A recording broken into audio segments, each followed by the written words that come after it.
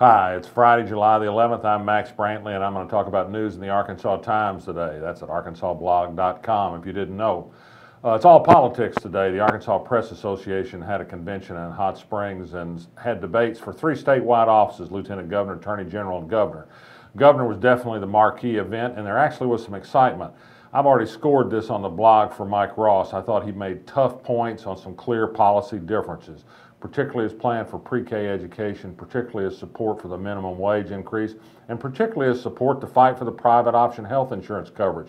Mike Ross paints all these things as things that he's for, that help a lot of people, that Asa Hutchinson is against, and that shows Asa Hutchinson is out of touch.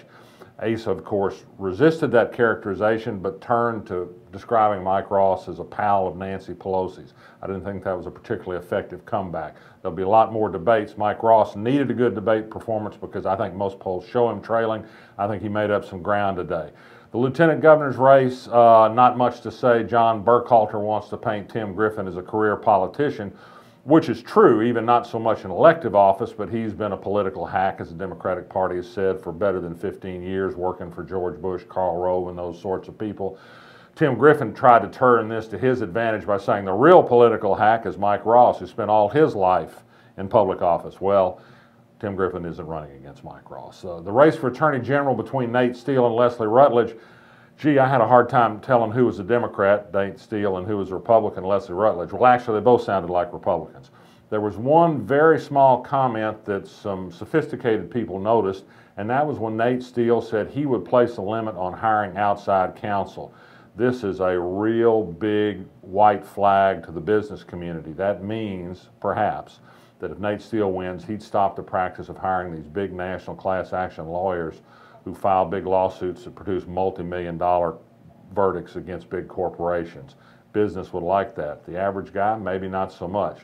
Elsewhere in the news today, an unbelievable decision yesterday by the Little Rock Civil Service Commission to refuse to even suspend a cop who beat the living daylights out of somebody in a bar for the crime, basically, of being drunk.